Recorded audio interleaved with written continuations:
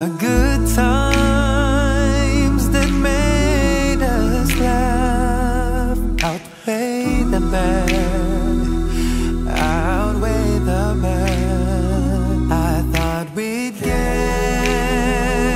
to see forever, but forever's gone away, and it's so hard to say goodbye to yesterday.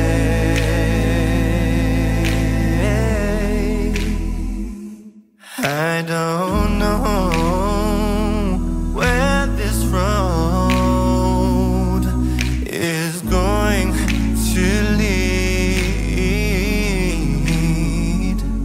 All I know is where we've been and what we've been through.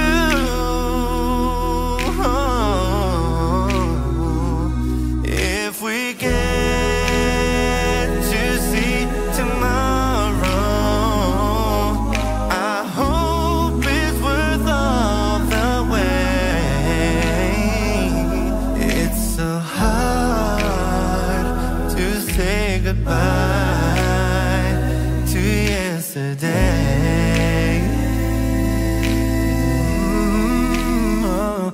And I'll take with me the memories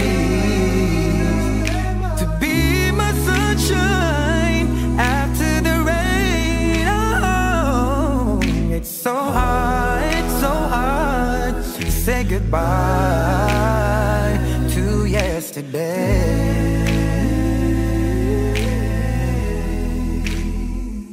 And I'll take with me the memories to be my sunshine after the rain.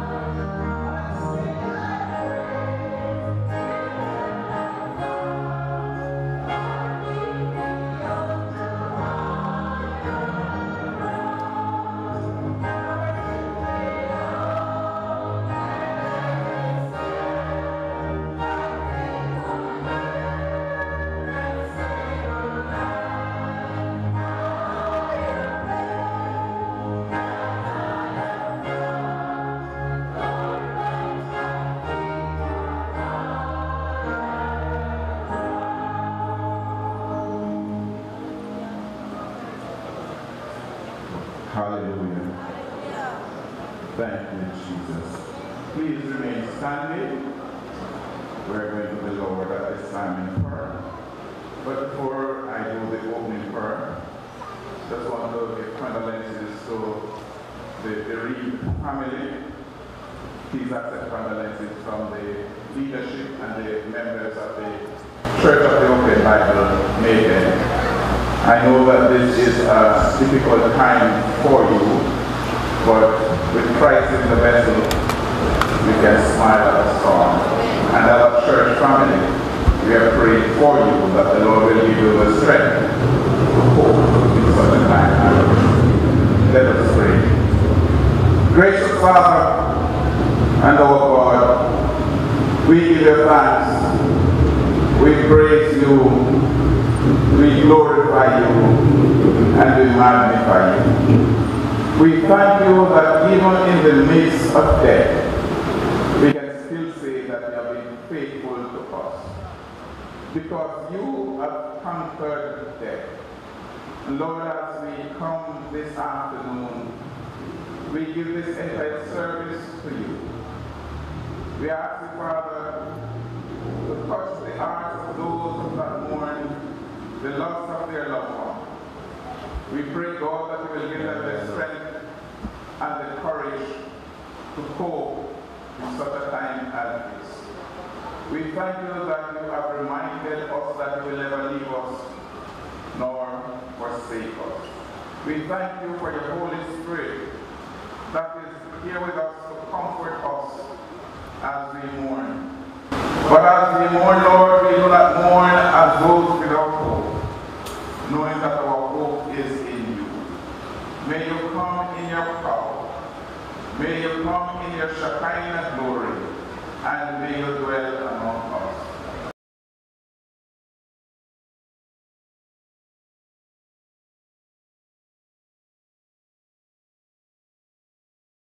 And I open up for each and every one of us to remind us that it has been appointed unto man once to die, but after death there comes the judgment. We pray, Almighty God, that even one soul be saved this afternoon. They would come to recognize that this world we are only passing through, that there is a better life for each and every one of us who accept you as Lord and Savior. So therefore, Lord, we put this entire service to you, and we ask the Almighty God to have your own way. In Jesus' name we pray. Amen. You may be seated.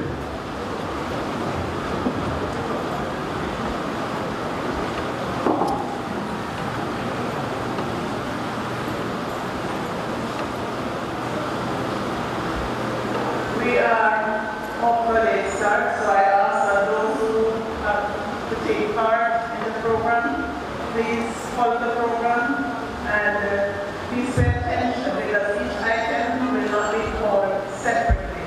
So please pay attention so you can come and do your part as quickly as possible. For those who are unfamiliar with this our church, the bathrooms are to the back. That way will take you to the ladies' side and the gentlemen right behind me. So you go down, I go the passage for the men, your bathroom is here, the ladies are down there. I ask that you keep your phones silent. Remember we're in the presence of the Lord and we would like to have a decent service today. Prayer was offered by Reverend Dunkley. The first lesson will be done by Sheila and Noel Cunningham, nieces of the deceased. Then we will have a selection by Jason Johnson. Then after Jason, there's a solo by Carisha Buchanan, niece of the deceased. And then we take the second lesson, taken from Joshua 23, which will be read by Sonia Jackson. When you come up to do your part, please use that mic and that podium. And please let us do everything to honor and glorify the Lord this evening. So I now ask that Sheila and Noel comes to do the first lesson, followed by the selection, the solo, and then the second lesson.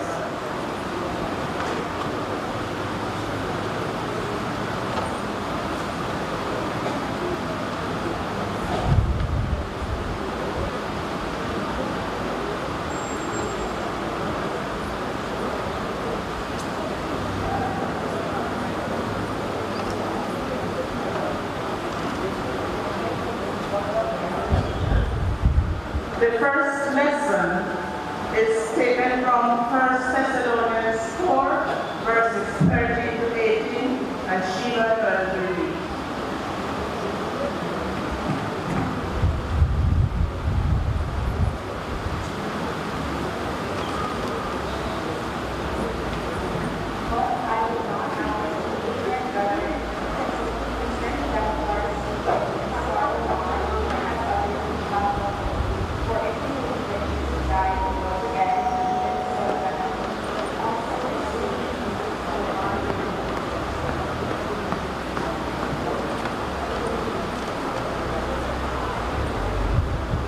But I would not have you to be ignorant, brethren, concerning them which are asleep, they sorrow not, even as others which have no hope. For if you believe that Jesus died and rose again, even so them also which sleep in Jesus will God For this we say unto you by the word of the Lord, that we which are alive and remain unto the coming of the Lord shall not prevent them which are asleep.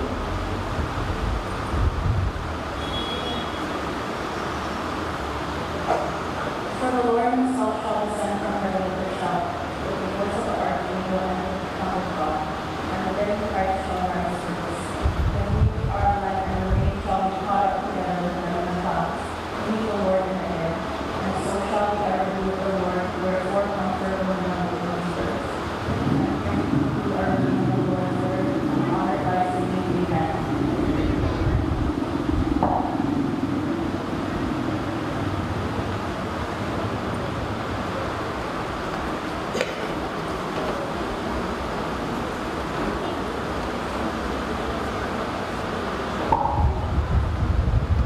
Good afternoon, everyone.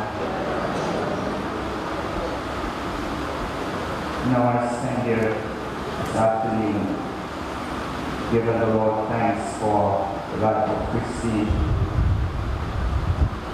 She has been a blessing.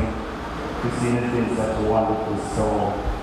I've known Christine for all of my life. And I can stand here, with gratitude. As I remember Christine in a happy way. I must say, the morning when I heard that Christine was in the hospital, I went to my house and I started praying.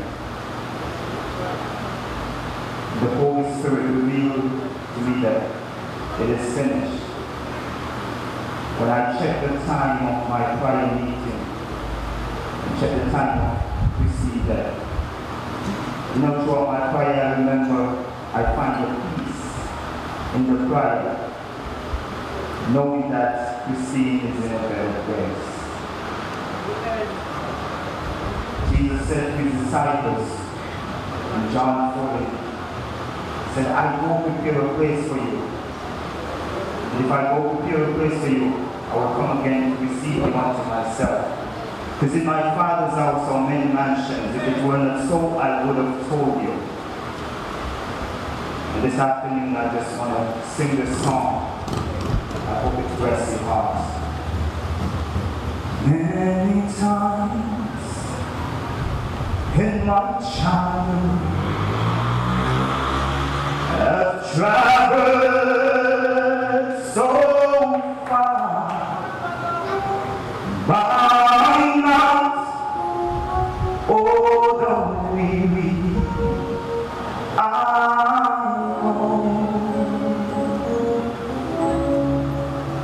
My father's arms would stick around me. It's not public.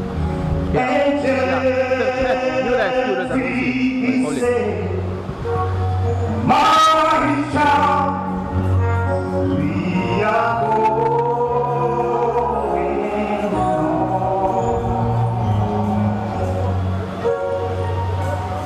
going on. She is going on. There is nothing to hold her.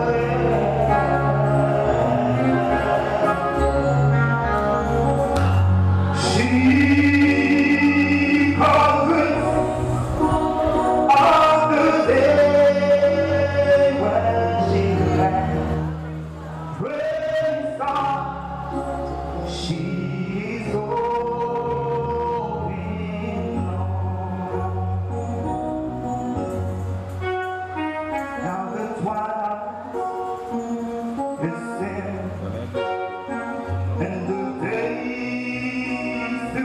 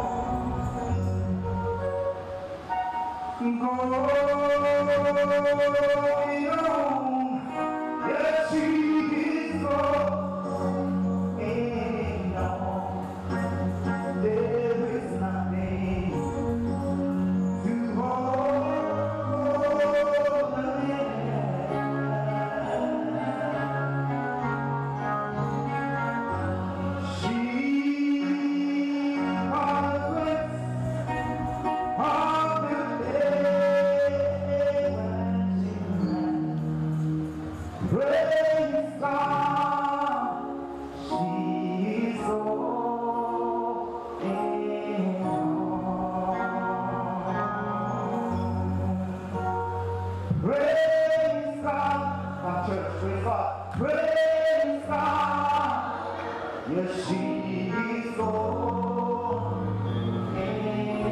home.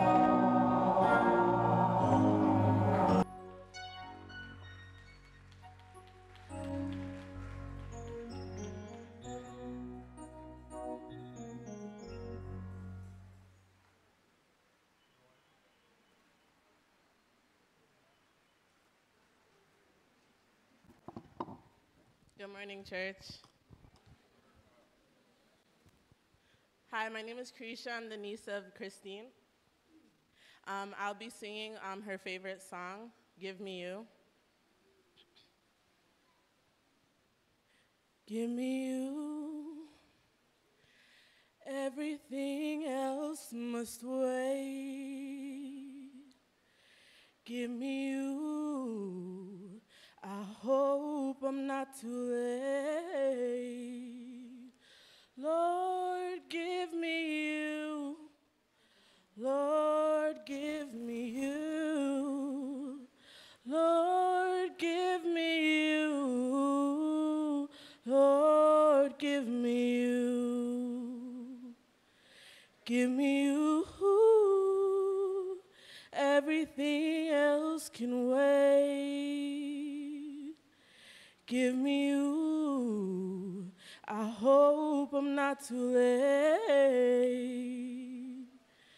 It's me, oh Lord.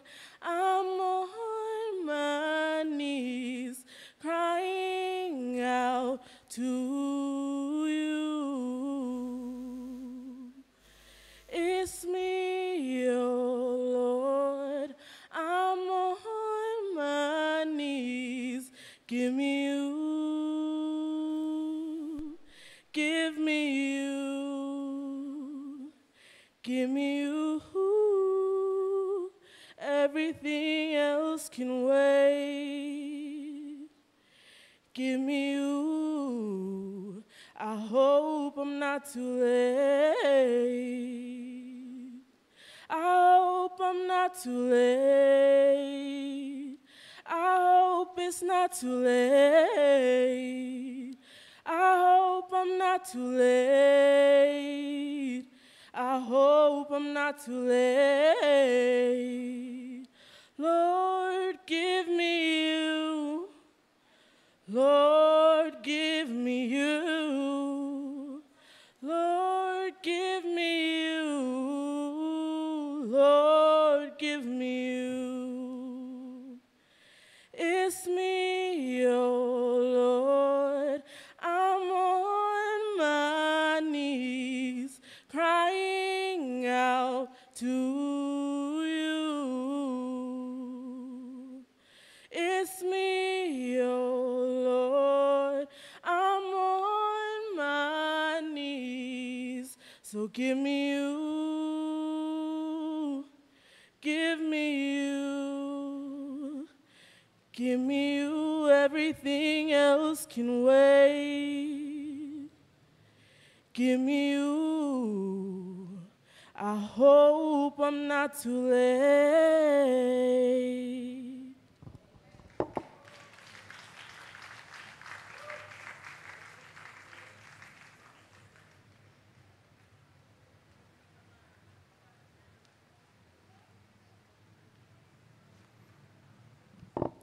Praise the Lord. Good afternoon, church.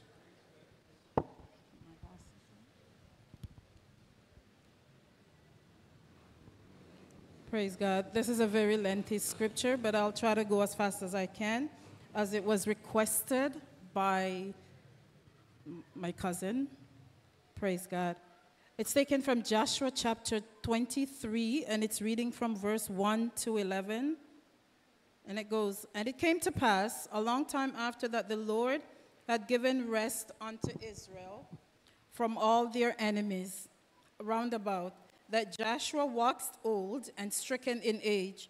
And Joshua called for all Israel, and for their elders, and for their heads, and for their judges, and for their officers, and said unto them, I am old and stricken in age, and you have seen all that the Lord your God hath done unto all these nations because of you. For the Lord your God is he that hath fought for you. Behold, I have divided unto you by lot these nations that remain to be an inheritance for your tribes. From Jordan with all the nations that I have cut off, even unto the great sea westward. And the Lord your God, he shall expel them from before you, and drive them from out of your sight. And he shall possess their land, as the Lord your God hath promised unto you.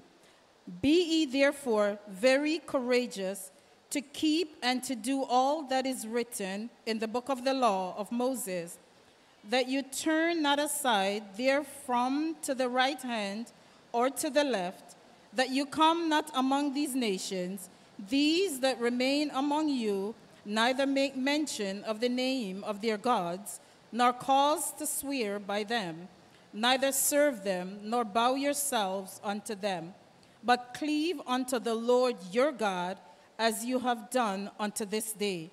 For the Lord hath driven out from before you great nations and strong, but as for you, no man hath been able to stand before you unto this day. One man of you shall chase 1,000, for the Lord your God, he it is that fighteth for you, as he hath promised you. Verse 11 and last. It says, take good heed, therefore, unto yourself, that you love the Lord your God. Here endeth a portion of the reading of God's word. We honor it by saying amen. I just wanted to say that this, when we look at this scripture, it's Joshua's farewell to the nations. But this, Christine is saying to us, take heed today. It's not how you started, but it's how you finished. And I know she finished very well. To God we give praise. Praise the Lord.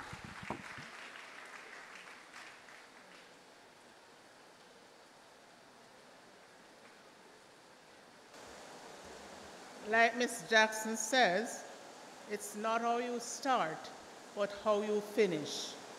Where will you spend your long eternity? Councillor Lorraine Mason will now come and do condolences, and Dr. Adriana Hamilton, cousin of Christine, will do the remembrance right after.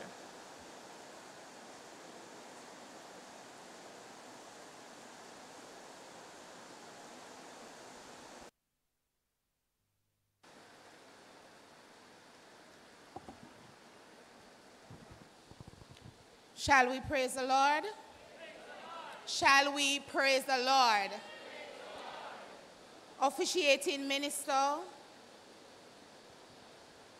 Pastor Dunkley, and members of the May Pen Seventh-day Adventist Church, a special good afternoon.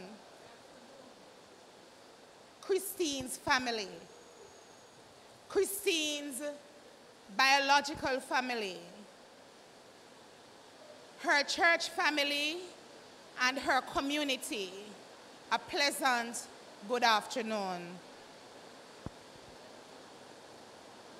It is with mixed feeling this afternoon that I am here to offer condolences to the family. It is indeed a reality that Christine was no ordinary person. Christine had the personality that a lot of people hunger for.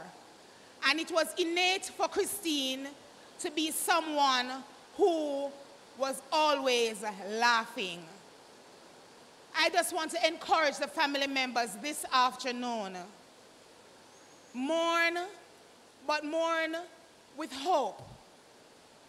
Because we born with nothing, we die with nothing. We die leaving everything. But it's the impact that we make, the in-between. We have an opportunity to make right our in-between. I guarantee you that Christine had made a positive impact on her in-between, Just look at the congregation this afternoon, and it is evidence of how Christine was impactful with her in between. I just want to tell all those who can hear, love while you can.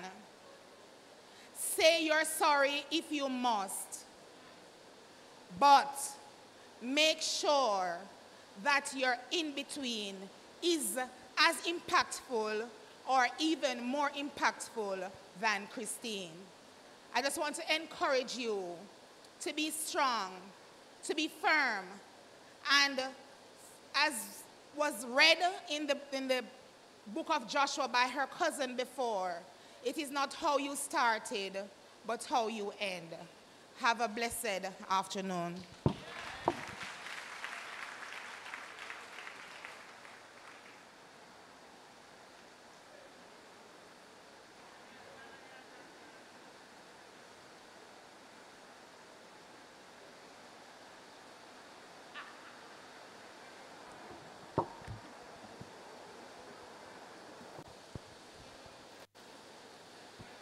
Good afternoon, church. I just want to give a brief disclaimer that if you hear me lapse in my native tongue, just keep on listening, okay? Remembering Marlene Christine Henry, affectionately called Christine, Mama, Mother Brady, Blackie Pet. I will henceforth refer to her as Christine because I'm sure that many of you here today did not know that her name was actually christened as Marlene Henry. Marlene, woman of Magdala, star of the sea, a name that says you are a humanitarian, a generous individual. Whilst Christine, derived from the Latin name Christianus, meaning follower of Christ, anointed, a Christian woman. I will hasten to say that Christine is more than a cousin. She was a sister, a mother, yes, and a father, a confidant, and she was a true friend. Being August born like myself, we shared many things in common. I sucked my finger, she sucked her tongue. Can't say what else I did with my finger. But Christine had the knack. She had the ability to get any piece of paper, any piece of cloth, and she would never hesitate. Any cloth she catch, or any clothes for that matter, she would turn it into some intricately woven russet or a tight flower. It's my wish that I had one of those artistic creations to adorn my wall this day. But alas, she got rid of that behavior or that habit. In the early days, when the family was living in Banks, which was about 2 houses from the main family home, or as we say, just down the road, Christine had a knack for timing the family pot. And as soon as the meal was finished cooking, she would promptly be there, right at the back door step at the kitchen, earning the nickname Waity. But I think that that nickname was not quite appropriate because wait, she didn't. She was always on time.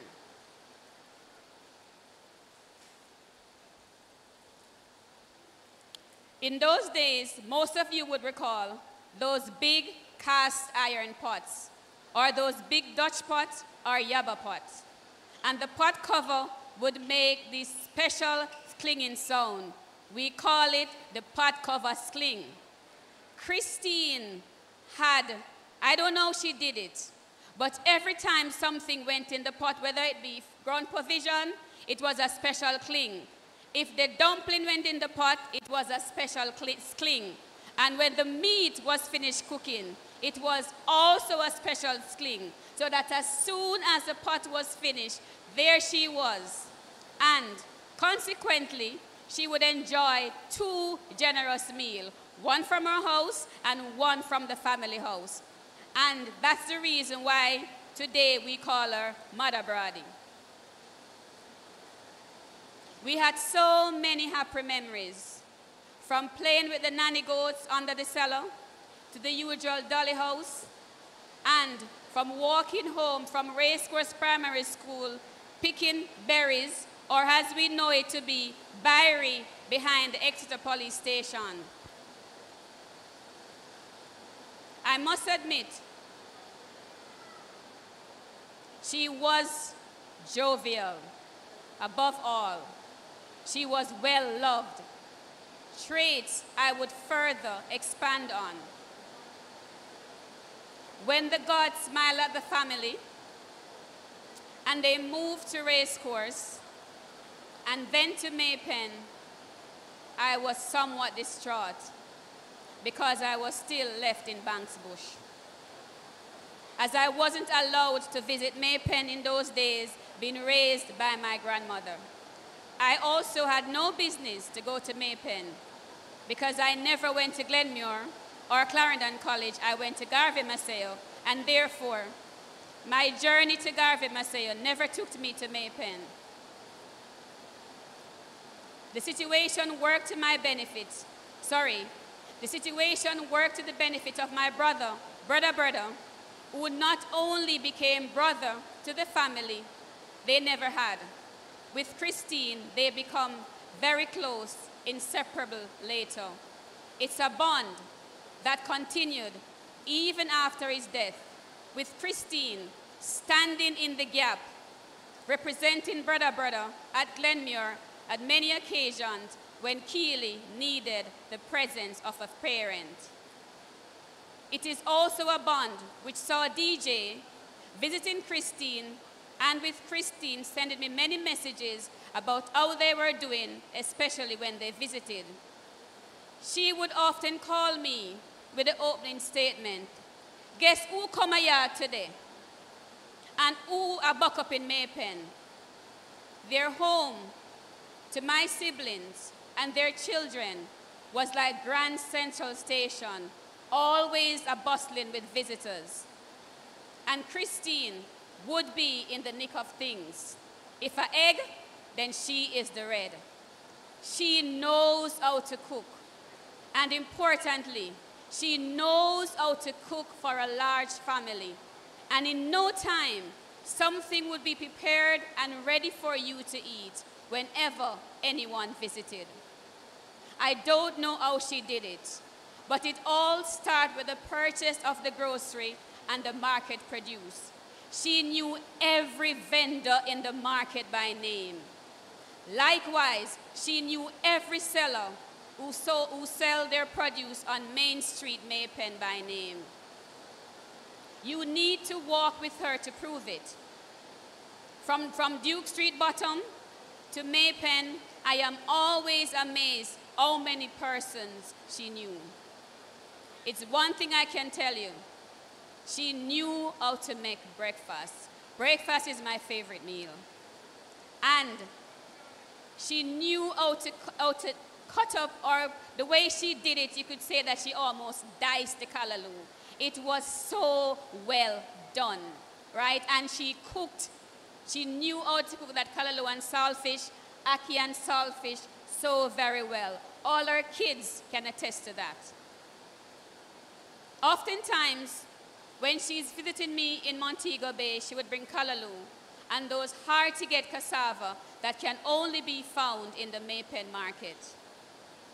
She was a gem. Her Sunday dinners are the best. And every Sunday, she would prepare breakfast, followed by her 2 to 3 type of meats. That would be there and ready for the family at dinner time. She was there whenever you needed somebody to stand in the gap, reliable and dependable. I can tell you that she was there for me. I need only to say, Christine, I am going to a funeral in Banks. And she would say, pick me up when you reach May Pen. And if it's a Saturday, you can bet that she will be going to the market first, and I would have to make time and arrange time to meet with her before journeying on to Clarendon. She was not only a mother to her 5 children, but she often played the role of both mother and father to them. And above all, she sacrificed for all her kids. Her sisters couldn't find the words to express what sweet soul Christine was. Her Auntie Queenie said, when I couldn't go to look for her, Christine came to me. She anointed my feet with olive oil, and by a morning, they were very big in the evening, by a morning, them draw down. Such was the nature of Christine's love. She knew how to show love. She loved her kids to the moon and back. She had a big heart. And therefore, she mothered a lot of other kids, personally assisting in their development or soliciting help, whether it be in the form of cash, clothes, or books. She just simply loved kids. She was chic, smart, neat, and elegant debonair, spiffy and sassy. And as we would say, she's well-dressed, trash out, and well put together. She was a true fashionista, and she loved handbags. And coupled with that, she was a certified funeral tetess. And as you can see from many of her many pictures, she loved to dress to funerals. Whether it be the classic cowboy attire or the high street fashion of London, with those special hats and clunky, trendy jewelry, you name it, she was always smartly dressed. She was a tower of strength, an indomitable spirit of Nanny, our only national heroine. For when, in 2010, when she was diagnosed with breast cancer, she set out to beat it. Her words were, I will fight for my children. She called them out by their name, as she wanted to ensure that they passed the worst.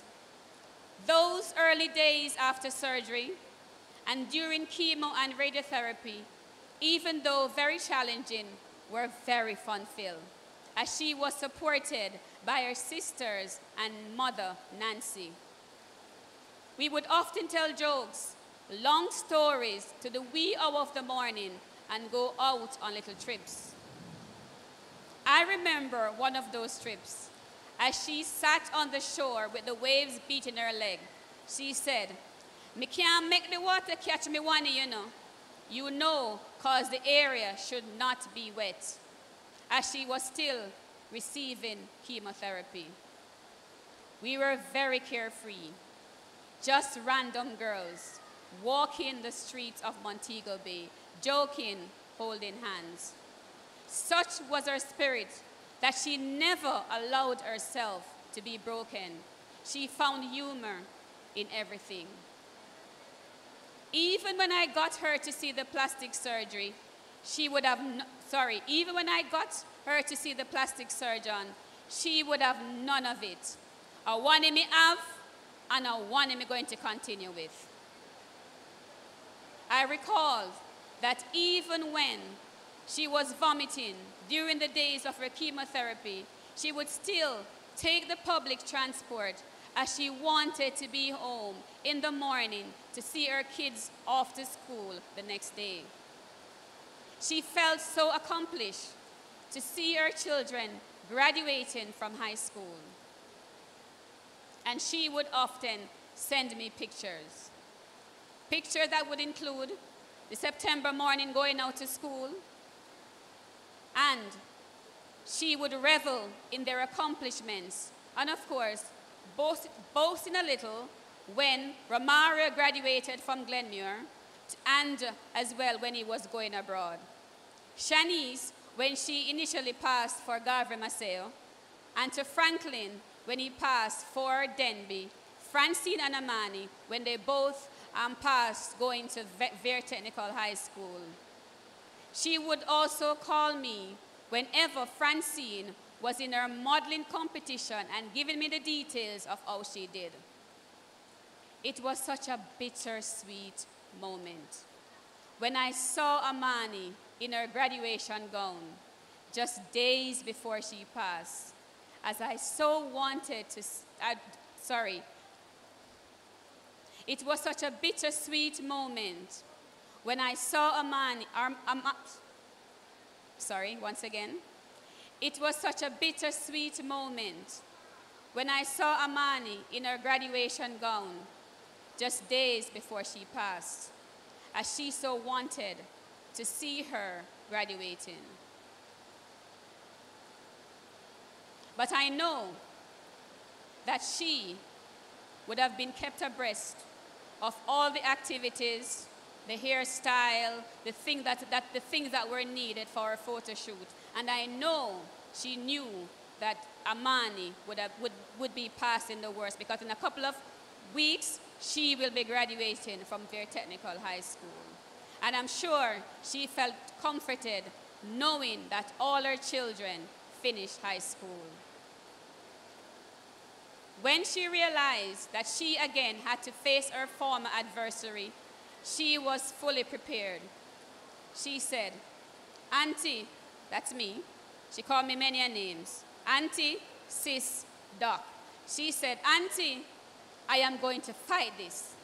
And at the meeting with her oncologist, she said, "I am going to fight this."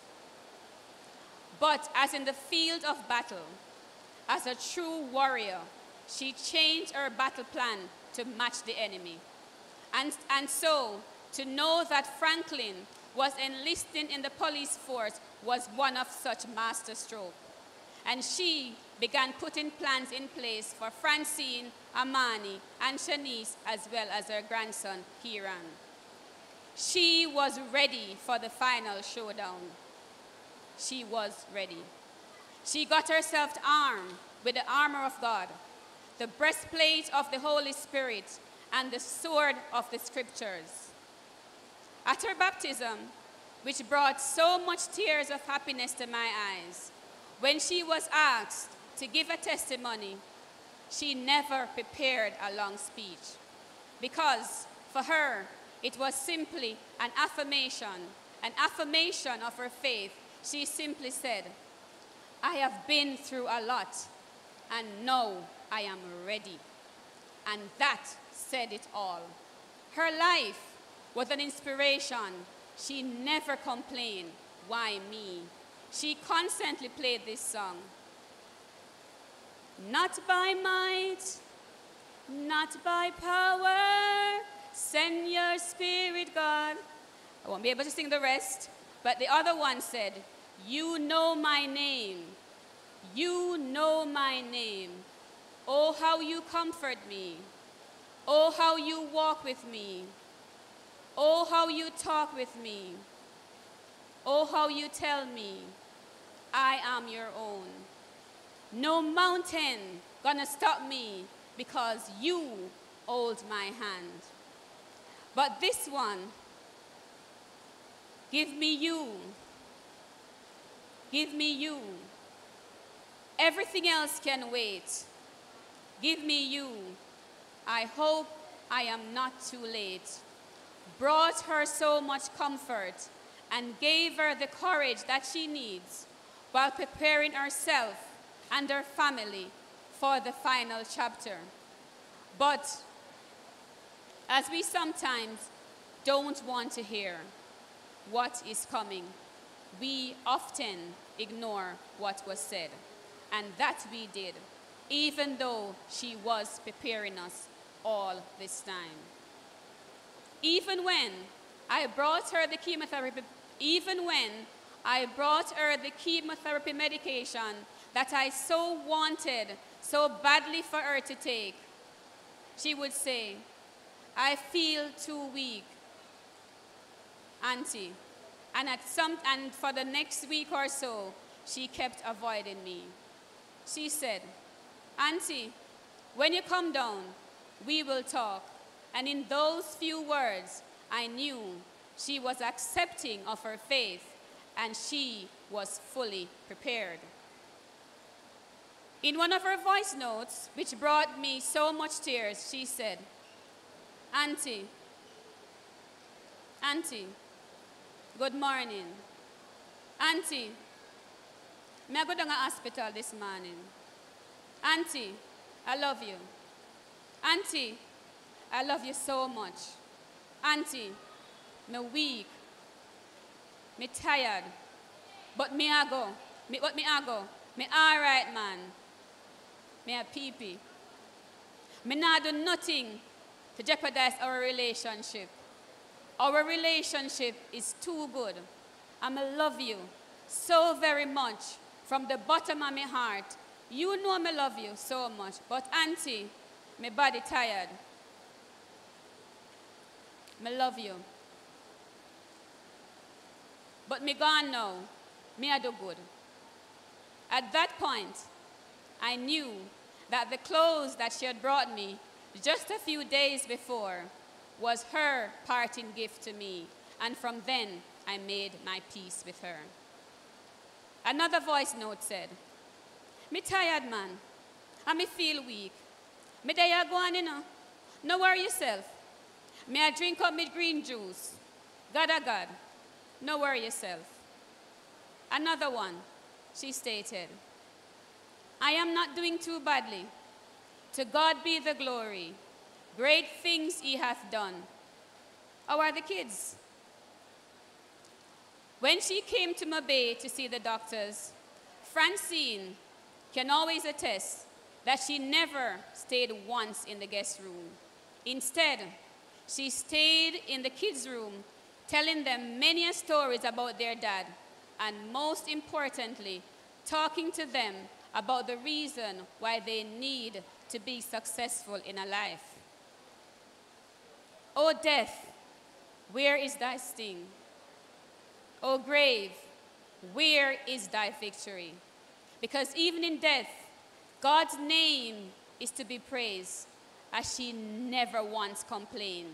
She never had any debilitating pain. She enjoyed life up to the very end. Imagine being admitted to hospital unconscious, to waking up the very next day, preparing the family, telling them what to do, and showing them love, showing them so much love. She wanted to give hugs and to be hugged. Her hugs were so tight, she wanted to be hugged all the time. In the very end, when she could no longer sing, the hospital silence was being permeated with the words, give me you, as Christine was being welcomed back in the fold. Many in the hospital thought she was hallucinating. But we know, dearest cousin, you were not late. It's not for me to question, but to truly give thanks for the life and blessings that her 48 years radiated a warm glow of light and love she's shown to us. Gone too soon, we say, but the words of the Lord says in Isaiah 55, 8 and 9, for my thoughts are not your thoughts, neither are your ways my ways, said the Lord.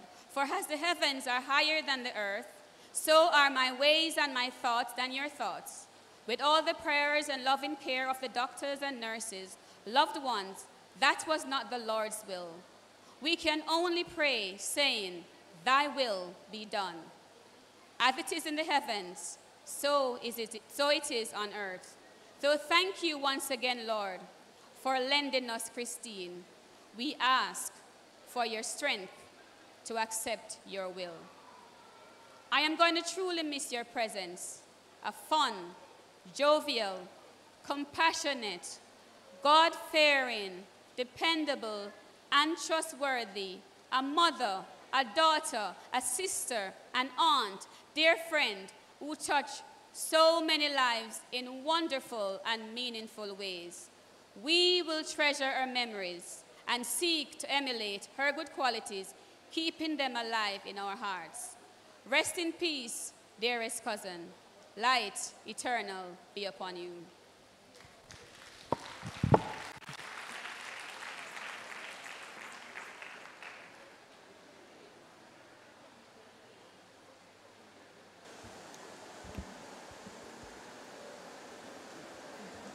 I know that at funerals there are some friends who come to support the family. They don't really want to come inside the church, so they stay outside and they drink. Because of the rain, all those people have to come inside the church. But I'm asking you to remember that this is the house of God. So you come inside the church, but please leave the drink outside.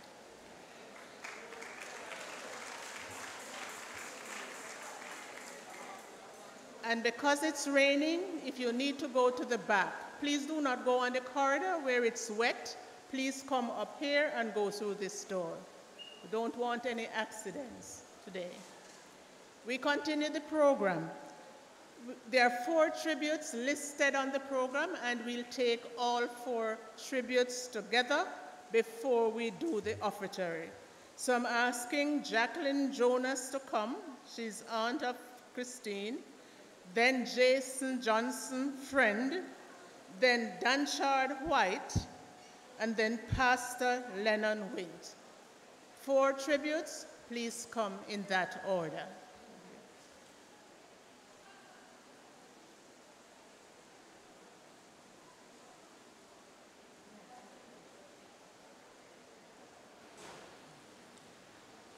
The Bible calls us to hope, persevere, and have faith in things unseen. When anyone looks on Christine, they see a remarkable woman with a fine and caring heart, who is beautiful in every sense of words. Her smile lights up the room. Not to mention her laughter, which is truly contagious. Christine loved without any question. Strength and wisdom beyond everything I have ever known. For as long as I can remember, and still today, she's everything a mother, sister, niece, and a friend should be. Christine lay in her hospital bed with hope and determination.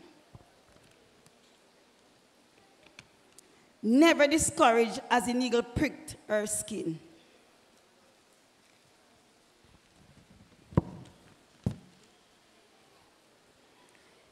Every medication her body had to endure. We all had mixed feelings and emotions. As we anticipate each result, we hope we would win. Each visit we met, I got to know the warrior she truly is. As her body endured all the changes, her face maintained that joyful smile. We watched her ride through those down times with hope Christine would win. It was every doctor's wish to walk through Heaven's Gate, to find that cure to heal Christine, and to maintain that irreplaceable smile.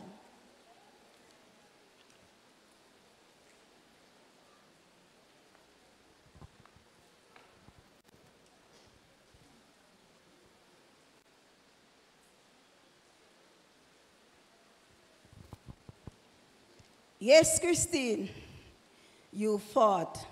You were determined to win. Those lovely petals have fallen, its sweet fragrance will linger on. Sleep in perfect, pristine. Sleep in perfect peace, black girl. Tribute from her mom.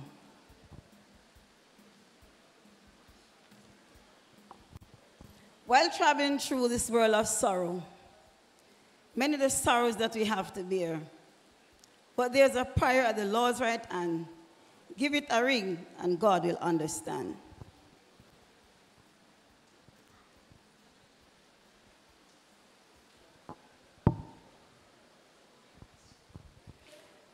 Your love, smile, and determination keep me going.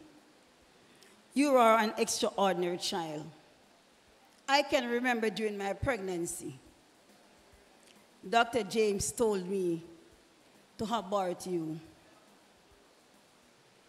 Why, Dr. James? Make you wicked so. Because when he examined me, you were not getting any blood. But deep inside, I knew you were not dead. Upon each visit, he would say to me, are you ready for that abortion? You know, tell your husband say you walk with one dead carcass inside your body. But I was determined that I'm going to keep my baby. And so each time I went to visit, Christine will lay on one side, dead. No heartbeat. But as soon as I reach outside, she would leap in my womb for joy of not being killed by Dr. James.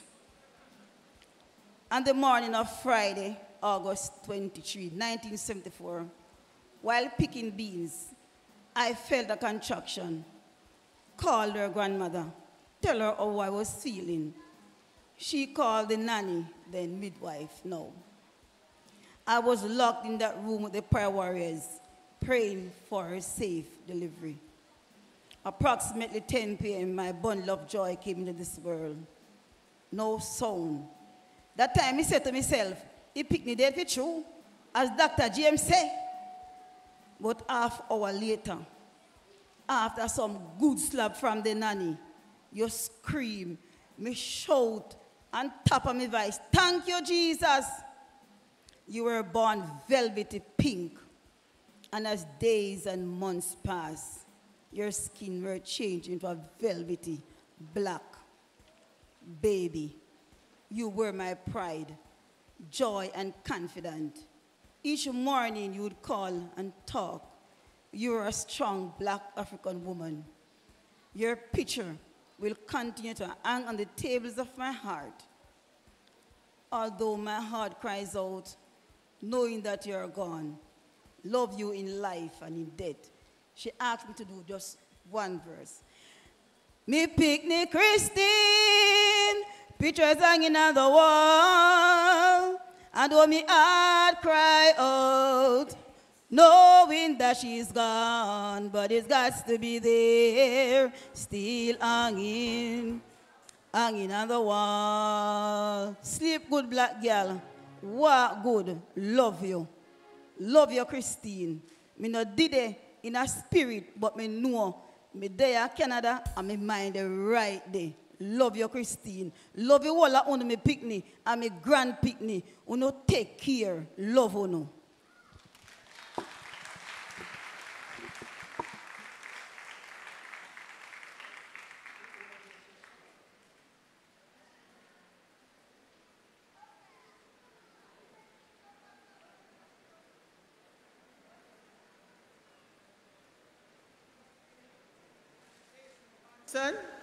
Mr. Jason Johnson, or Danchard White.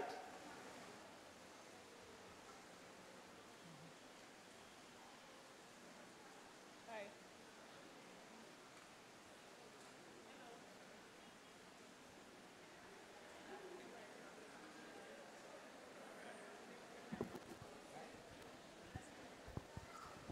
Good evening, everyone. I have heard of land on that faraway strand. 'Tis a beautiful soul, built by Jesus and I, where we never shall die. 'Tis a land where we'll never grow.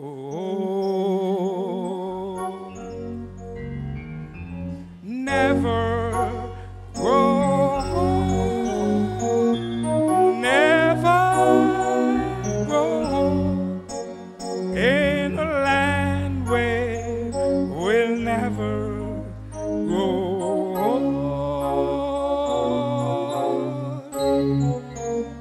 Never grow,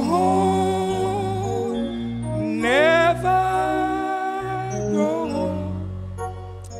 in a land where we'll never grow.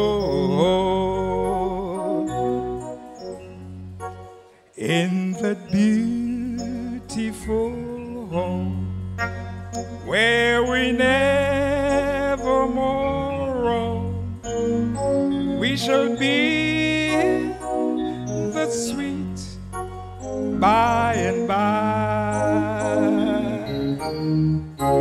Happy praise to the King through eternity sing. 'Tis a land where we'll never shall die. Sing the chorus, church. Never grow old, never grow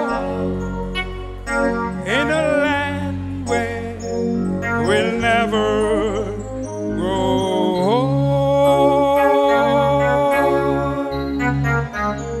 Never grow,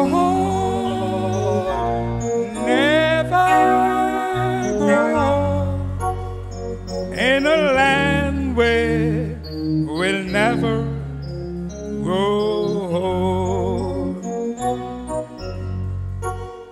When our work here is done and our life crown is won, when our troubles and trials are o'er, when our sorrow will end and our voices will blend with the loved ones who've gone on before.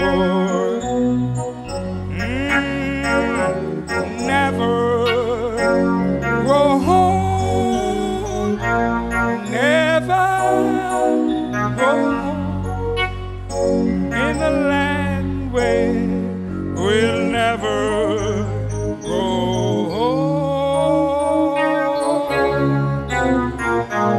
Never grow old, never grow in a land where we'll never grow.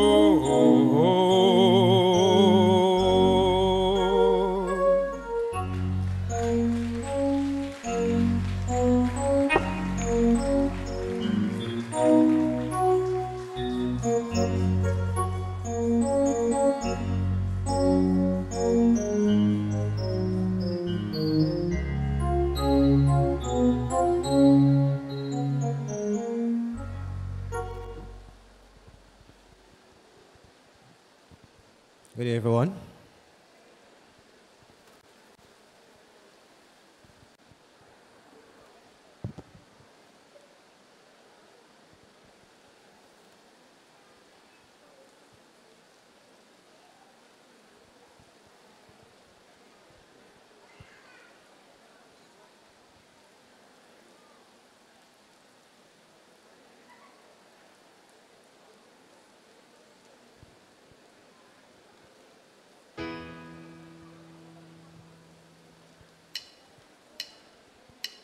How do I say goodbye to what we had. The good times that made us laugh outweigh the bad. I thought we'd get to see forever, but forever's gone away. It's so hard to say goodbye to yesterday. I don't know where this road is going to lead. All I know is where we've been and what we've been through.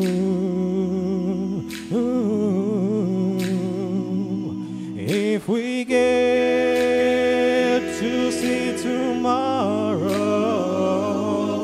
I hope it's worth all the way. It's so hard to say goodbye to yesterday. And I'll take with me the memories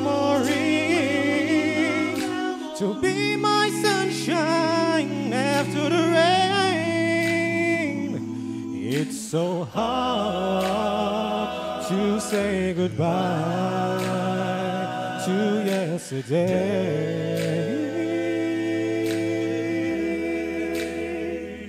And I'll take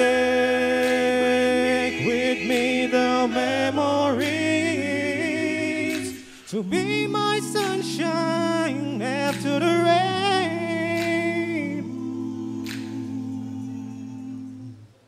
It's so hard to say goodbye to yesterday.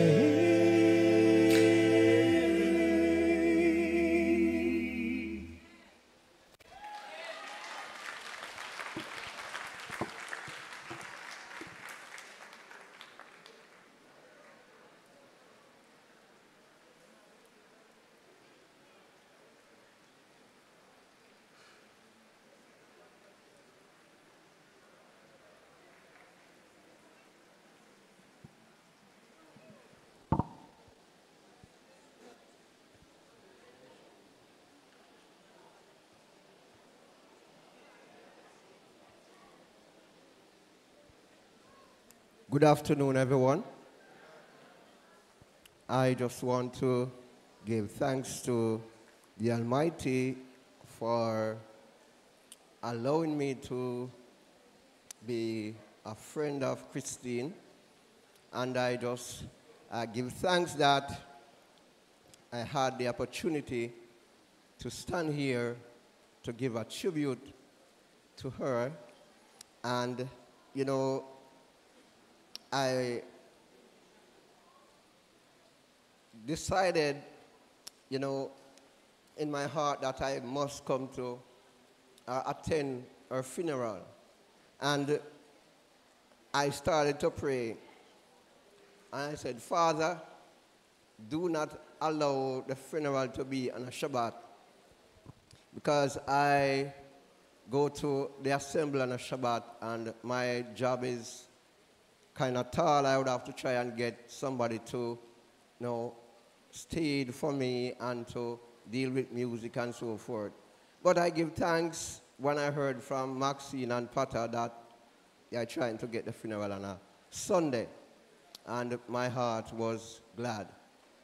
And I just give thanks for the Almighty to giving me a chance, you know, to experience Christine as a friend, as a sister, as a mother sometimes. Sometimes, you know, she will talk to me hard and say, Pastor, you need to slow down. You know, and Sometimes I said, I'm going to tell Miss Winton you, because you're not resting, I get some time to rest and so forth. You got to drink up some green juice, you know, and she encouraged me, and she is sadly missed. The Shabbat morning, when I was about to go to the assembly, I heard the sad news. And in spite of going to the assembly to do my thing, and this is one of the problems that I have with Sabbatarians, that I don't want to offend nobody, but when you come on to Sabbatarians, if your friend or family or stranger need help, you have some Sabbatarians not going around and say, but me have to go to church when somebody need help. And I'm not into that. I went and I, tried to encourage the family. Before I leave, I prayed for them. And I am saying to us that going to the assembly that Shabbat morning and not going there, knowing that we live so good. When I need something, I can run over there and say, Pata, Christine, Miss Maxine, Omaria, any one of them, I need so and so. They said, yes, Pastor, you can get it. When they need something, they come and call me, Pastor, we need so and so. So I'm saying to us that a lot of times we think that going to church, let me use the term, going to church and somebody out on the road need help, we can't stop and help them because we are going to serve God. No, when you help them, that's the best service. Right? The Messiah said in Matthew 7, he said that the least you do unto them, you do it unto me. When the day of reckoning come, them say, me prophesy, me preach, me heal in your name, me do all type of things in your name. Him say, me never know you. And say, how come you never know me? Because me have my people them out there. And you never visit them when they need help. Right? And I'm saying to us that we should be careful what we do, that we're saying that we serve in the Almighty. Serving the Almighty is to serve each other. And I'm saying to us, our friends, the word said that, how can you love, say you love the Almighty and you don't love the person that you see.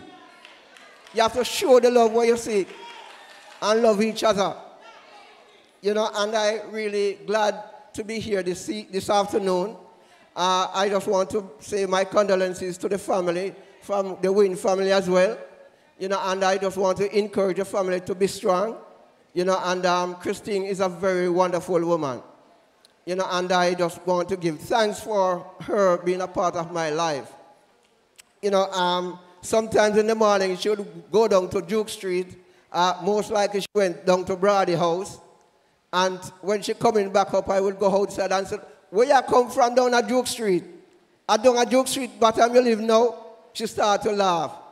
And she said, don't worry yourself, Pastor, everything good, man.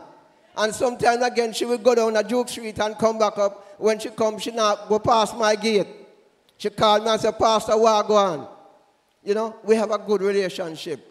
And this afternoon, I'm really glad that I could be a part of this to celebrate her life. And Christine was a jovial person, always laughing. The only time I really see Christine serious, is when she talk hard to me. Say, Pastor, you need to slow down. Pastor, you need some green juice. She always said, I'm going to make Miss Wynn do certain things to you. Right? But I'm saying that she touched my life. She's a wonderful person. And I'm really grateful to be here this afternoon. Yes, thank you very much. I just want to say, just let me see everybody who know Christine, hold up the hand. Yes, yes. She's royal. Yeah. Every time you see Christine's face, she starts to smile. She's royal. Yeah. Every time you see Christine's face, She just has heart to smile. Bless you, bless you.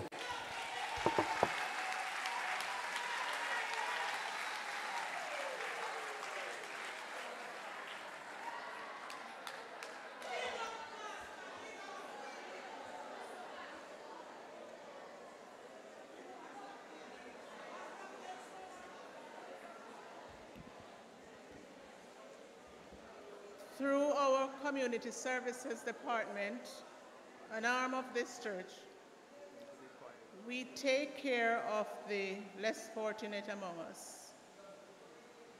And at funerals like these, we ask you to help us to take care of those in the community who are less fortunate than us.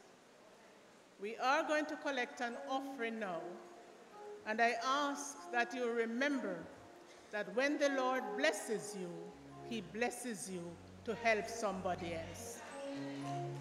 We will sit and sing the hymn, "There's a Land Beyond the River," as the deacons and deaconesses come forward to collect the offering.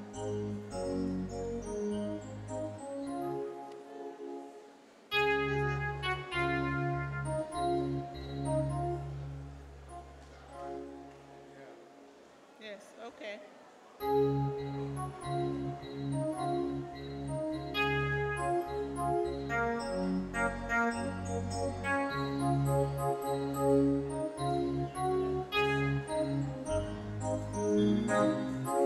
So let's sing as we collect the offering. There's a land beyond the river that we call the sweet forever, and we only reach the shore by faith's decree. One by one we'll gain the portals, there to dwell with the immortals. When the ring goes golden bells for you and me. Don't you hear the bells are ringing? Don't you hear the angels singing? Just the glory, hallelujah, jubilee, jubilee.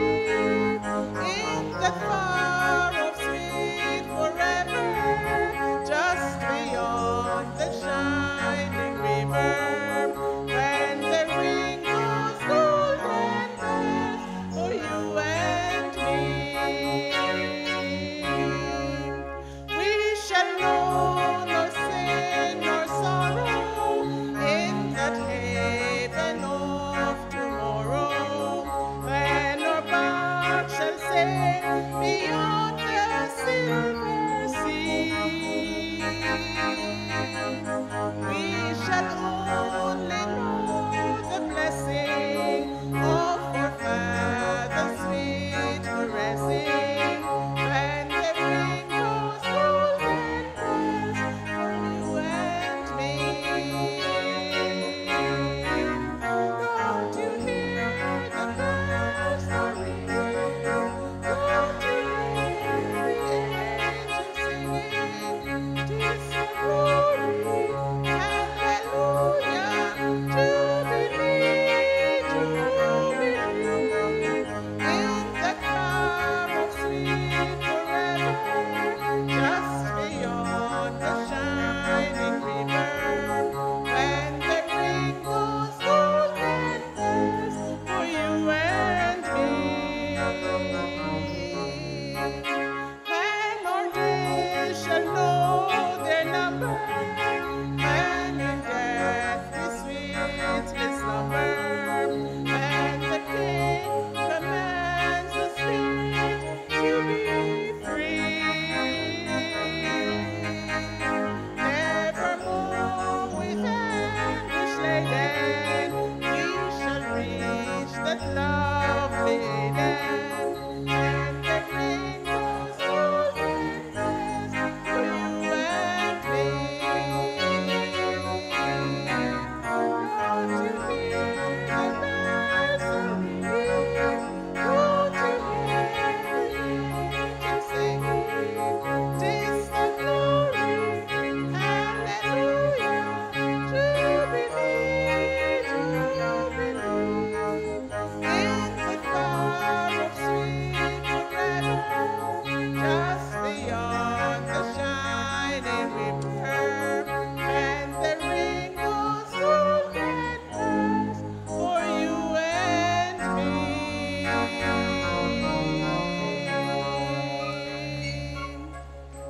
Let us bow our heads. Our loving God and everlasting Father, we thank you for blessing us so that we can help our brothers and sisters. I ask now, Lord, that you bless all those who gave, and even those who did not have to give. But help us, Lord, to remember that we are to take care of our brothers and sisters. Continue, Lord, to bless us and continue to keep us faithful and true. In Jesus' name, amen. I now ask Miss Marlene Henry, sister of Christine, to come to do the eulogy.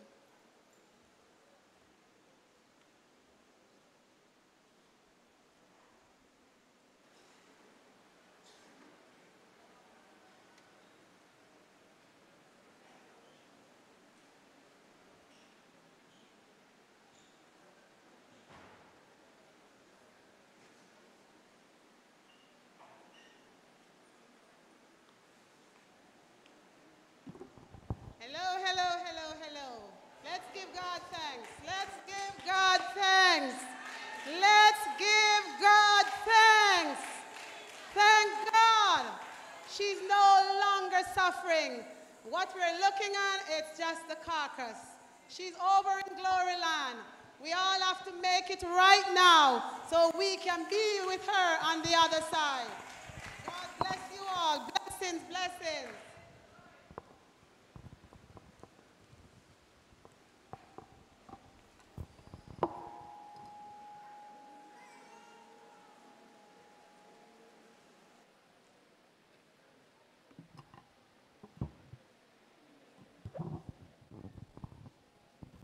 As you heard, I'm Caroline, Christine's elder sister. Life is but a stepping stone. A pause is in what's to be resting place. Along the road to sweet eternity, our dearest beloved sister, a mother, auntie, grandmother, cousin, godmother, and friends to so many wonderful people. Christine, love and appreciate you all. Christine is the daughter of Crespito and Vencelet Henry Sewell.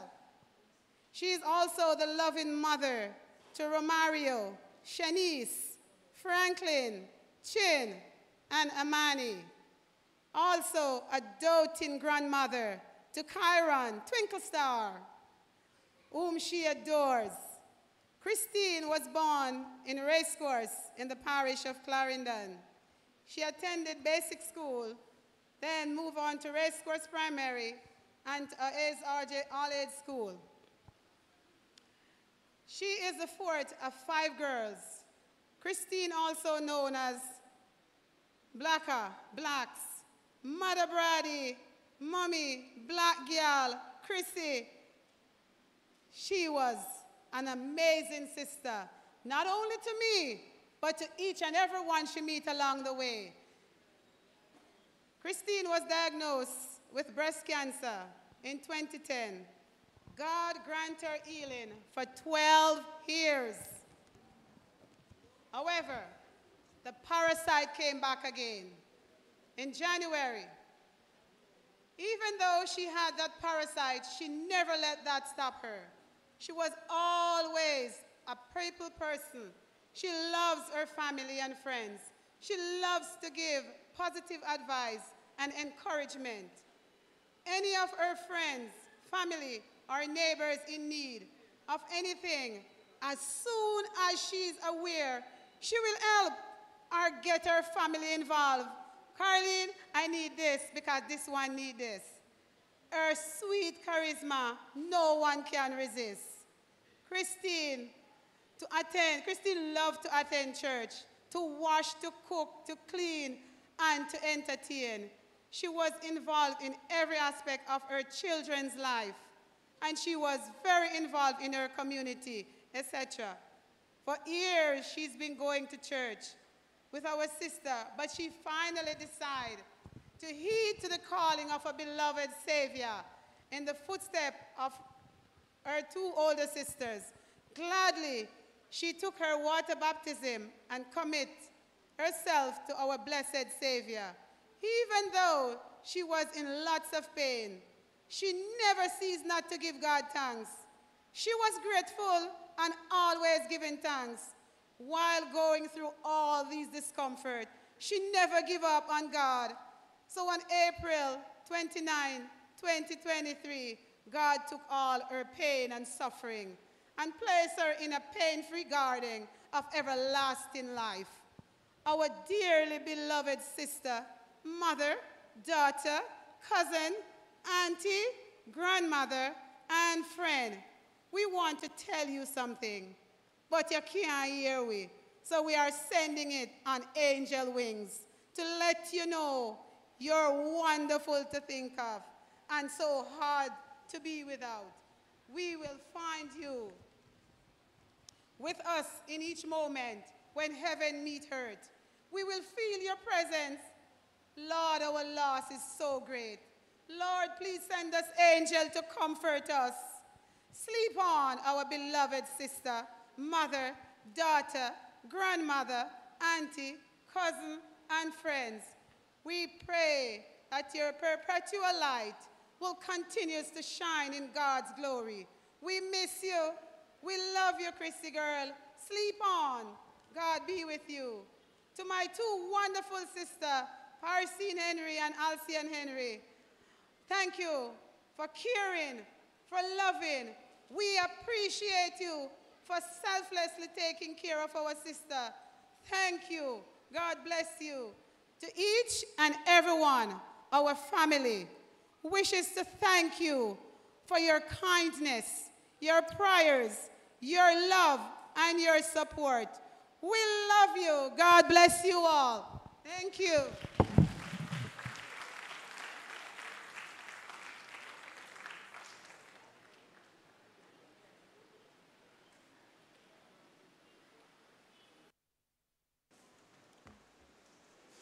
We're happy that the God we serve did not leave us comfortless. So in times of bereavement, he has a word of comfort from the Bible, the Word of God. This afternoon, Pastor Matthew Hutchins will present that word. Pastor Hutchins has been serving the Seventh-day Adventist Church as a minister of the gospel for over 20 years.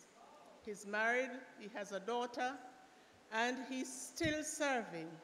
He's passionate about letting people understand that, as we said this morning, it's not how you start, but how you finish. So please remember that our God wants to take you to heaven with him.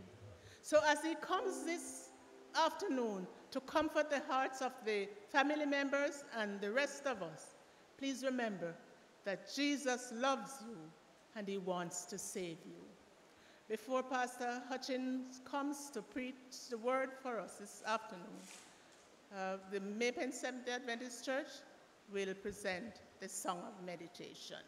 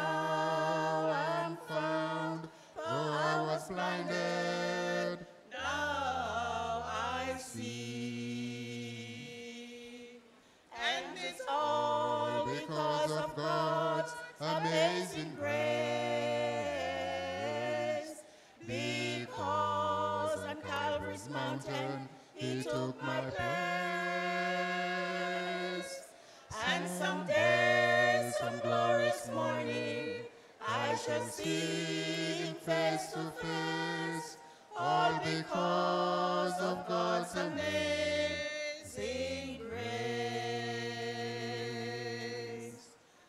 Through disappointment and danger too, through labors and sorrows we've come, but God's grace has guided safely through, and it will surely lead us home.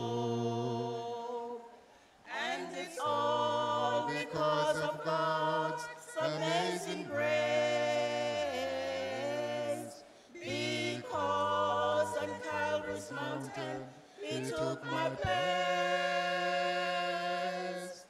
And someday, some glorious morning, I shall see him face to face, all because of God's amazing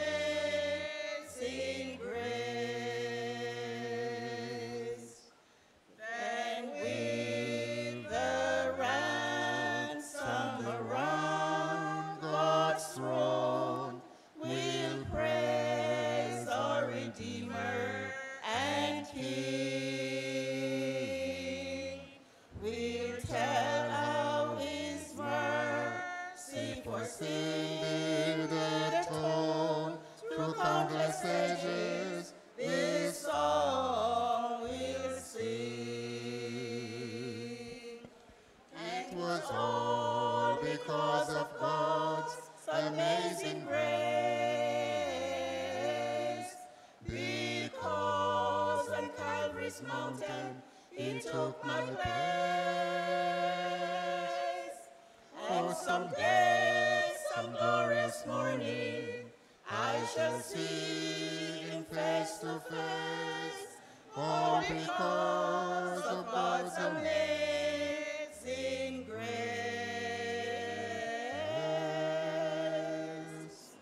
All because of God's amazing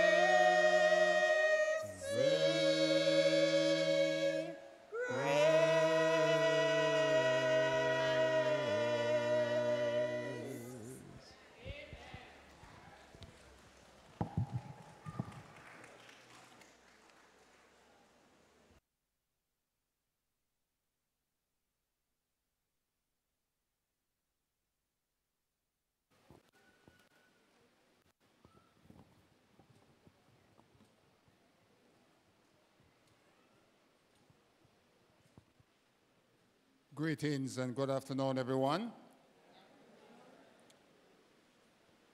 We have gathered here on a sad occasion, but it seems quite obvious that Marlene, Christine, was well loved based on the large attendance we have here today. That is to show that she was well known, well loved, and I would like to tender my word of condolence to the family members, and also on the behalf of our senior pastor, Pastor O'Hara, who is absent today. I would like to say on the behalf of the elders and members of the May Pen Church, and myself as the associate pastor and Pastor O'Hara as the senior pastor, we want to tender our deepest word of condolence to the family members to let you know that we are praying for you, that we deeply regret the passing of Christine, and that on top of that, we want to let you know that God loves you and that he understands your pain, and God has promised he'll never leave you nor forsake you. So he understands. God is not a God who is only distant away, but he's very present in our immediate situation. The Bible says we do not have an high priest who cannot be touched with the feelings of our infirmities, but he was tempted in all points. But Jesus, my friend, understands your pain. So I have a word of encouragement for you family members. I presume the family members are sitting up here. I want to let you know that God understands what you're going through, and He will always be with you in your pain. So I want to encourage you. And so I have a word of warning for you. Always share this piece of information whenever time I go to do a funeral about what we as pastors in training were instructed to do when we go to a funeral. First, we are commissioned to say well about the dead. That's the first thing. The second thing we were instructed to do in training when we were doing theology was that we are supposed to warn the living, to comfort the bereaved, and mostly to warn the living. And who are the living? All of us, we who are alive. So I'm here, my friends, to bring you a word of encouragement, also a word of warning. So I'm going to be very brief, but I would like to have your undivided attention. I don't like people walking about or children moving around when I'm preaching the word of God. Can I have your cooperation? I'm going to be very brief. So my topic today comes to you in the form of a question. The question is rhetorical. That means it does not require you to respond verbally to me. But the question, my topic is, where do you plan to spend eternity? Where do you plan to spend eternity? I am here to submit to you, ladies and gentlemen, that this world is going to come to an end. Whether you believe it or not, this is a sinful, wicked world. And so God, my friends, would be most irresponsible if He does nothing to our world. The Bible tells us that so as it was in the beginning, the days of Noah, he used to eat and drink, and the men used to plant and have fun until the flood came and took them all away. Jesus says, so as it was in the days of Noah, so will it be in the coming of the Son of Man. So I am here, beloved friends, to let you know that there is coming a judgment day. We human beings are moral beings. That means we know right from wrong. We are not animals. We are not trees. God do not hold animals and trees responsible. We have been made in the image of God. Do you agree? And therefore, we know right from wrong. We are held accountable for the deeds that we have done. Every sin that we committed is recorded with precision in heaven by the angels. Because the Bible says, my friend, that the wages of sin is death, but the gift of God is eternal life. So, because we sin, we deserve to die. So there's a penalty for sin. But if we accept Jesus Christ as personal Savior, we don't have to die eternally. We may die physically, like Christine, because the Bible says, my friends, the wages of sin is what? Death. So because of Adam's sin, death is passed on all men.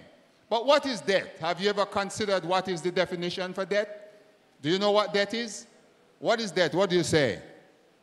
Do you know what death is, my brother? Death is the cessation of life. Life ceases to exist. So when you die, my friends, you go out of existence as if you never existed before. So there is nothing as immortality of the soul that when you die, it lives on. When you die, the Bible says you become dust. Dust you were, and dust you shall return. Dust, death is a discontinuation of life. And so we die because of sin. Sin cuts us off from the source of life. And who is the source of life? God. But is there any hope for us? Yes, there is hope beyond the grave. The Bible tells us that it's appointed to man to die but once, but after that comes the judgment. So the question I want to ask you, this is a very penetrating question. This is a question for you to do some introspection, for you to examine yourself. Where do you plan to spend eternity? I am here to submit to you that this world is going to come to an end. It's a wicked world. God is going to destroy. The Bible tells me that there's coming a day when God will destroy this world. So eternity, my friend, is a very very long time. Eternity is a matter of infinity. And I'm going to read something to you in the book of Psalm. Psalm 90 says, Lord, thou hast been our dwelling place in all generation.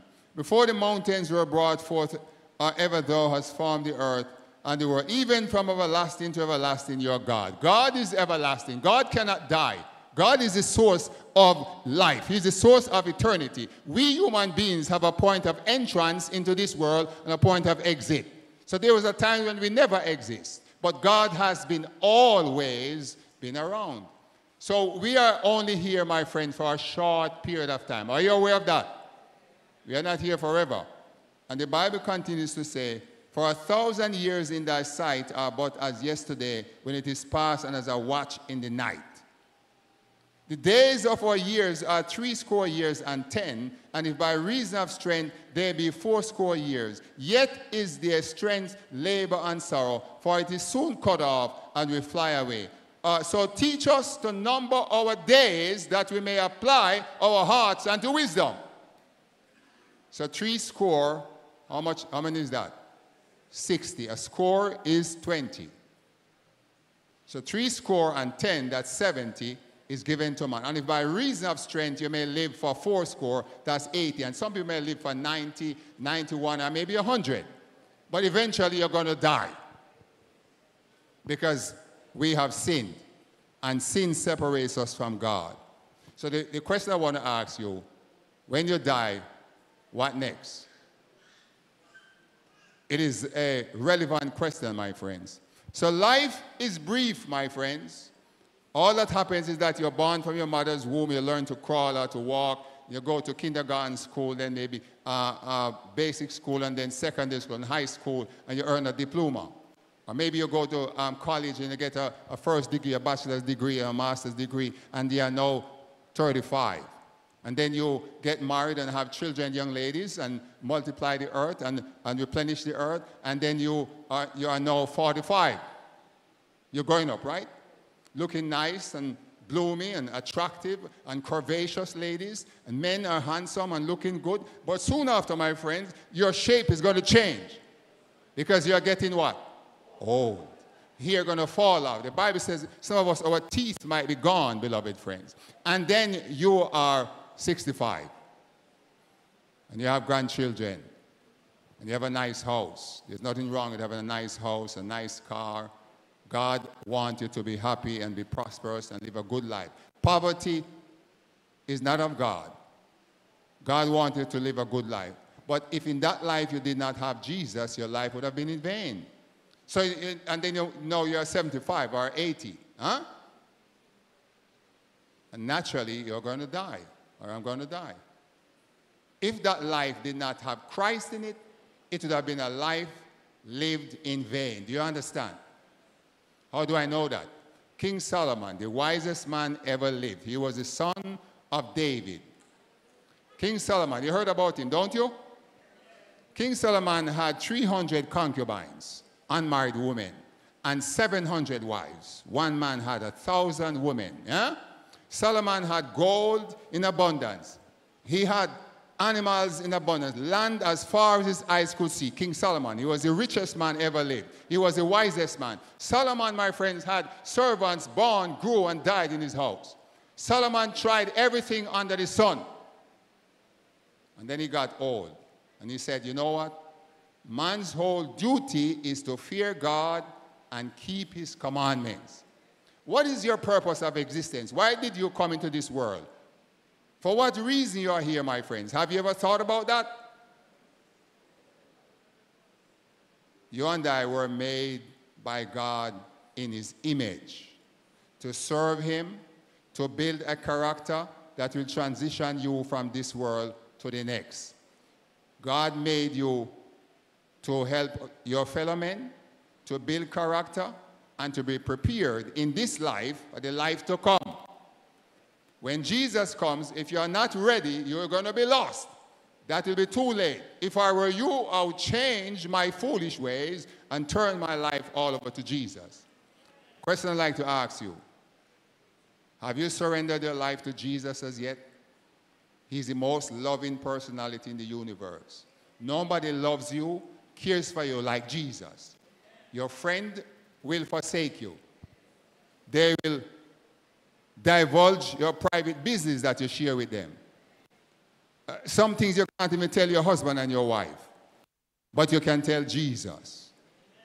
The question again I want to pose, my friend, where do you plan to spend eternity? Because after this life, we are going to have to face the Creator. We have to face God, because we are held accountable for the deeds, Pastor, that we have done. So, beloved friends, there is hope only in Jesus. When Jesus comes back, which is sure, there are going to be two groups, the Bible says. One group, my friend, will be running away from him. Revelation chapter 6. That group will be the group that is lost. And the Bible says they'll run to the rocks and to the mountains and to the hills and say, hide us from him that sits on the throne. The other group will be the family of God. They will hail Jesus as their personal Savior. When Jesus is coming in the clouds of heaven, there'll be thunder and lightning, and there'll be great turmoil, my friend, and the earth will roll and the sea will boil like a pot. It will be a dreadful and terrible time. Where will you be when Jesus descends with thousands upon thousands upon thousands of angels coming with flaming fire? Only those who are wrapped up and tangled up in Jesus will be saved. So I want to encourage you, beloved friends. If you have tried everything else in this world, you have tried the pleasures of this world, you have tried money, sexual fulfillment, you have tried the things of this world, and they fail you. Why don't you try Jesus? He'll never let you down. I have accepted Jesus for about 48 years now, and he has never once disappointed me. Listen, I live in Milk River, and I'm the designated preacher. My vehicle, my timing belt broke. And so, having committed to come here to preach today, I wanted to fulfill this assignment. So I was in Milk River even until after 1, but I prayed that God would make a way. I never gave up. And God provided a ride for me to go to Tollgate by the police officer, and from Tollgate to here. I said that to say this: if you trust God, whatever you ask God for, he will do it. The Bible says in Matthew 24 and verse 3 that, Matthew 7 rather, 24, whatever you ask for, God will give it to you. Knock and it shall be open. Seek and you shall find. Seek, ask and it shall be given you, my friends. So whatever you ask God for, he will give it unto you. So life is very brief. You can be here tomorrow, and you're what? And you're gone. So the Bible says in Job chapter 14, verse 1, man that is born of a woman is of a few days. Is of a what? And full of trouble. We're full of trouble in this world. I see you, my brother. He comes forth like a flower and is cut down. He flees also as a shadow and continued not. If a man die, shall he live again? All the days of my appointed time will I wait till my change come, Job says. So life is brief. Life, my friend, is like flower, a plant. This plant here, they come up and look beautiful and bloomy and nice. Isn't that right? In a couple of days, they wither away. Our life is like that. Don't think that because you have money and you have health and strength, life is going to last forever. Life is like fog. Do you know fog? Do you know the mist? All right, I'm from Westmoreland. So when I'm descending Spurtree Hill, going to Santa Cruz, like 6:30 in the morning, there's some cloud or fogs. Have you seen that? Yes, and it comes up about like 6:30, right, my brother? But by what? 8:30, it fades away. Life is like that. It's very short. So you're not to waste your life. Because if you waste your life, young men and young ladies, you're going to have to give God an account for that. Because we are held accountable for whatever we do.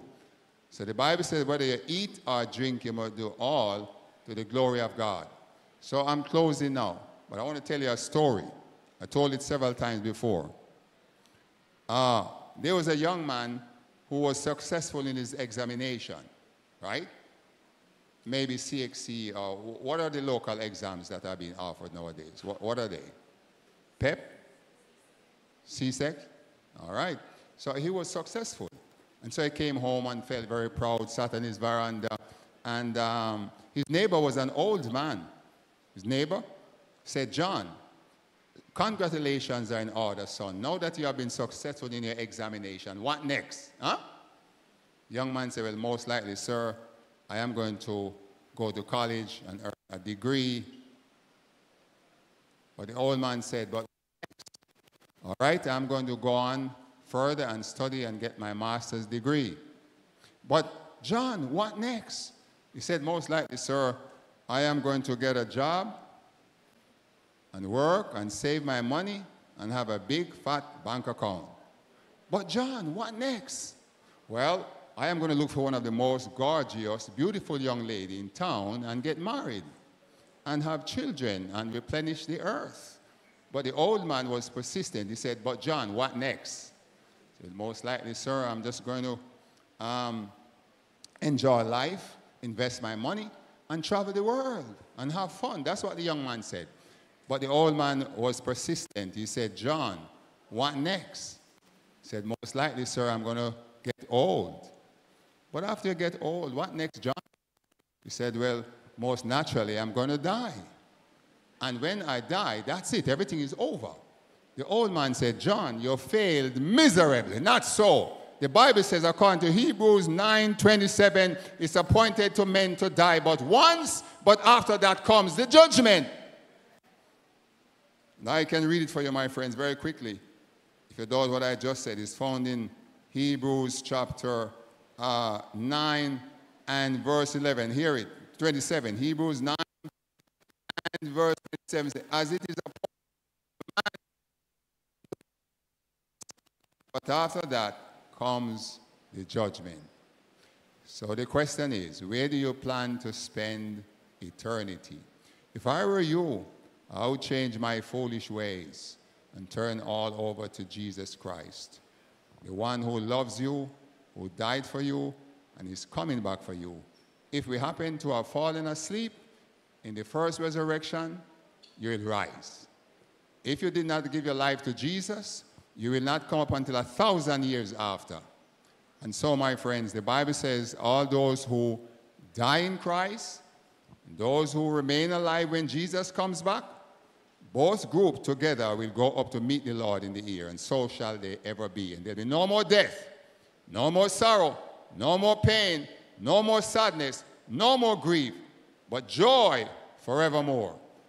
Is this your desire? Is this your determination? Raise your hand. Let me see if this is your desire and determination to submit your life to Jesus Christ and let Christ be the center and the circumference of your life. God bless you as you reflect on these things.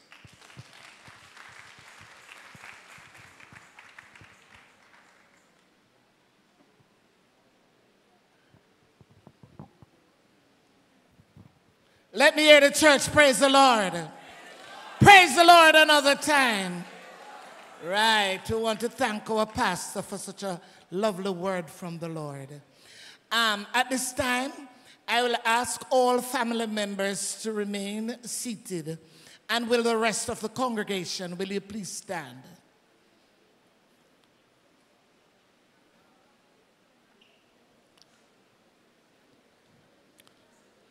At this time, I'm going to pray. He never fails me yet. He never fails me yet.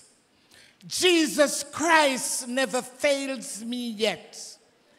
Everywhere I go, I want the world to know that Jesus Christ never fails me yet. Our kind, compassionate Father, we truly want to thank you for the many blessings that you have bestowed upon us. We thank you for your Son, Jesus Christ, and for the blessed Holy Spirit. We thank you for the rain upon the thirsty land. We ask you, O God, that you will rain the Holy Spirit within our heart in these last days. That as we hear these words from the Lord, for those of us who are here in this congregation that have not yet surrendered their hearts to the Lord, that we all will repent and turn to God and live, because there's a great judgment day coming, and we all will have to stand before the great judgment to give an account for what we have done in our bodies, whether it is good or whether it is evil. So I ask you, O Lord, to send your Holy Spirit for those who have not yet surrendered their heart to you, that you will bother their hearts and worry their consciences so that they will surrender before the time of too late. That when you come, you will be able to say, well done. We pray for the family members who are here, that are grieving the loss of their family members, families and friends. We ask you, oh God, that you will comfort them. We pray that you will help them to realize, oh Lord, that Jesus is our great comforter. And we are not going to weep as one who have no hope, because we know that there is hope in Jesus. Bless the families.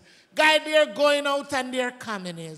Protect them from the snares of the fowler and from the noisome pestilence. We pray that you will cover them with the robe of your righteousness. Set a mark upon them. Set a seal upon them. Guide their going out and their coming in. And oh Lord, help us all to surrender before the time of too late, that when you come, you will be able to say, well done. Because we know, Jesus, that you have the key of hell and of death, and the gates of hell can never and will never prevail against God's people, even if we walk through the valley of the shadow of death. Have your own sweet way. We leave you fully in control and say thanks in Jesus' precious name. Amen. Please be seated.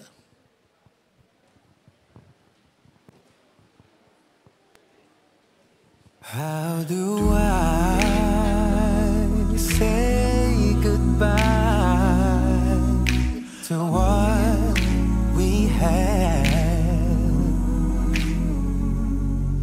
The good times that made us laugh outweigh the bad, outweigh the bad. I thought we'd get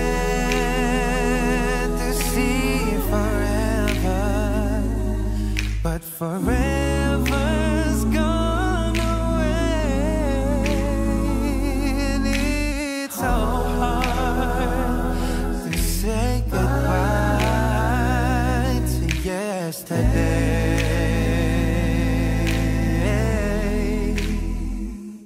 I don't know where this road is going to lead,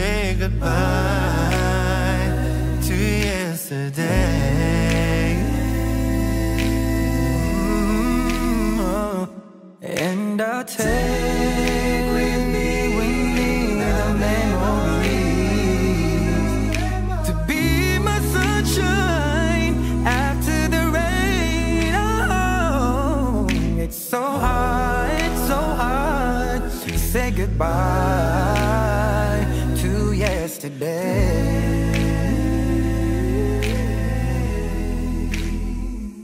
And I'll say